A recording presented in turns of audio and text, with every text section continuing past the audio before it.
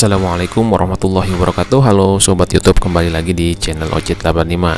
Di video kemarin saya sudah sharing cara ganti baterai bor cordless, dan untuk kali ini saya akan memberitahu selain bisa diganti juga, ternyata itu bisa diperbaiki asalkan kondisinya masih memang tidak terlalu parah ya.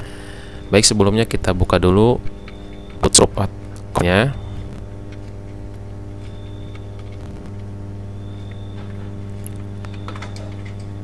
Untuk membukanya, teman-teman siapkan obeng plus kecil ya, karena skrupnya ini menggunakan baut skrup plus. Setelah itu kita pisahkan antara gearbox dan motor. Mungkin untuk beberapa jenis motor bor cordless, sesuai dengannya di sini saya pakai di sini, mungkin maksudnya di sini bor yang saya pakai itu merek Master. Kemudian kita bersihkan dulu motornya dan kita cek dulu sebelum kita melakukan perbaikan. Oke, di sini mungkin betul memang motornya sudah mengalami masalah ya. Di video kemarin kan saya mengganti dengan unit motor baru. Kali ini saya akan coba untuk memperbaiki. Tujuannya supaya pengeluaran kos pembelian spare part baru bisa kita tekan ya, jadi pengeluarannya itu enggak terlalu banyak. Buka solderan kabel, kita lepaskan, kemudian kita buka cover brush holdernya. Untuk beberapa tipe motor mungkin beda ya, ada yang pengaitnya ada yang 5, atau bahkan ada atau mungkin brush holdernya dari plastik seperti motor merek Johnson.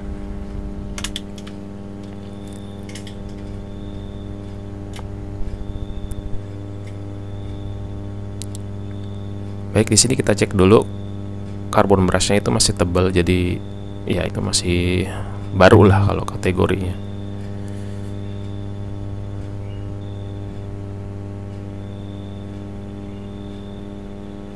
Di sini mungkin nanti akan terkesan penyok, tapi tidak apa-apa, nanti perbaiki.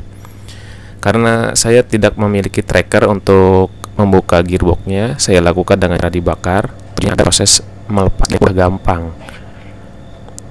Nah, coba tidak dipanasi terlebih dahulu itu cukup susah ya, dan bahkan bisa merusak dinamonya. Siapkan tang lancip atau tang yang tipis.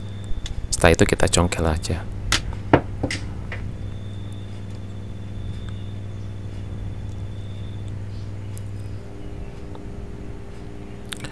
Oke, setelah kita buka rotornya, teman-teman bisa dilihat di sini gap antara cincin kamutator ya, yang terbuat dari tembaga atau kuningan nih. Itu di sela-selanya mungkin ada kotoran, jadi celahnya itu seolah-olah terhubung langsung antara kamutator satu dan kamutator sebelahnya. Jadi untuk perbaikannya di sini kita cukup membersihkan celah itu ya.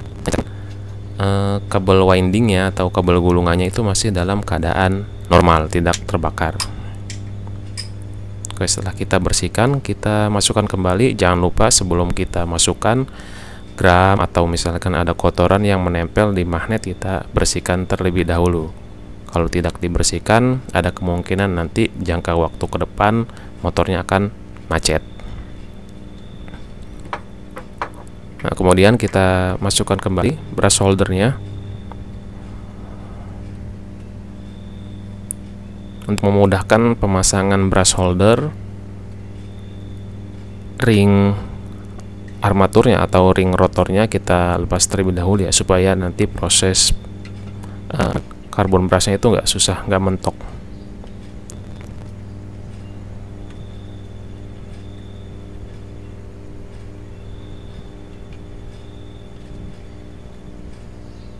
Baik, setelah itu kita rapikan posisinya, kita pasang kembali ring slipnya. Ring apa itu saya nggak tahu. Yang jelas posisinya itu disesuaikan dengan posisi kita sebelum lepas ya.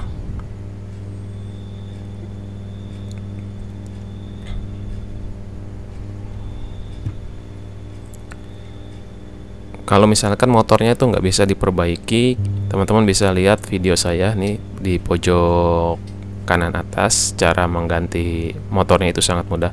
Teman-teman bisa lihat videonya di situ ya, atau bisa dilihat di deskripsi, linknya sudah saya lampirkan di situ. Nah, kemudian setelah kita pasang brush holdernya dan penutup brush holdernya, kita kondisikan lagi seperti sedia kala, lalu kita pasang kembali. Nah, di sini saya menggunakan pipa yang terbuat dari besi untuk memudahkan saya memasang tutup brush holder. Setelah itu kita cek. Di sini saya menggunakan adaptor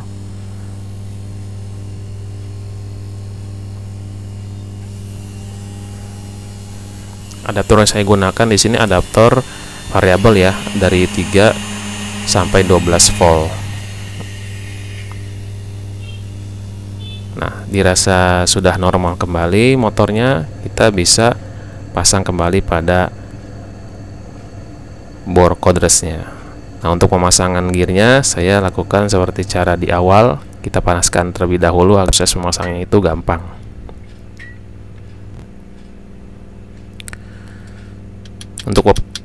Untuk posisinya teman-teman bisa samakan dengan posisi awal ya sebelum dibuka, supaya nanti gear yang di dinamo itu nggak mentok dengan, atau gear yang di dinamo itu posisinya itu pas dengan gearbox. Oke, setelah itu kita solder kembali kabelnya, kita masukkan ke gearboxnya dan kita rapikan ya. Pasang kembali cover serta baut-baut pengikatnya.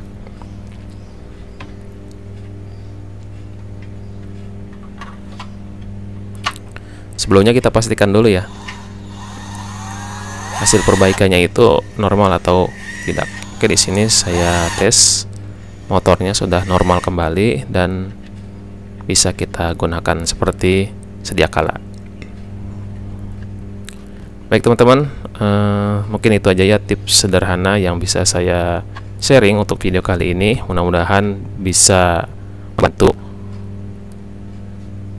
Kalau misalnya teman-teman ada trouble atau sedang mengalami masalah seperti saya. Terima kasih sudah menonton. Saya akhiri. Assalamualaikum warahmatullahi wabarakatuh. Sampai jumpa lagi di video berikutnya.